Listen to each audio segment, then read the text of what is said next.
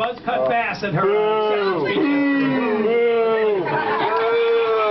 People have felt and are feeling the pain of this recession. And history tells us when times are hard economically, there can be severe social consequences. Oh, great. Not just in terms of cuts to programs and jobs lost, but severe social consequences from people looking for an outlet for their pain. Someone is blamed. Today, immigrants. Tomorrow, high-risk. Oh, wow. She raised the racist. I believe what this reward promotes is that we can make things better. Make things better? Cut it off. Oh, for God's sake! That's a speech on behalf of the tax takers that you could hear in there. People with social needs. You know what? They act as if you people have no needs in your life, right?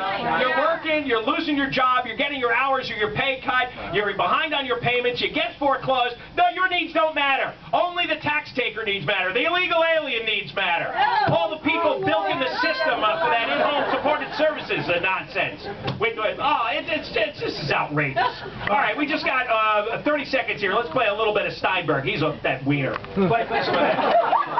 What is right, what is fair, and what is just. And while I think I am right, I can't be so absolute. I can't be so certain that I stop listening to those who have different views and who think that they are right. Because wait, stop. He's pretending he's listening to us with different views. You think I can hit him with this water bottle?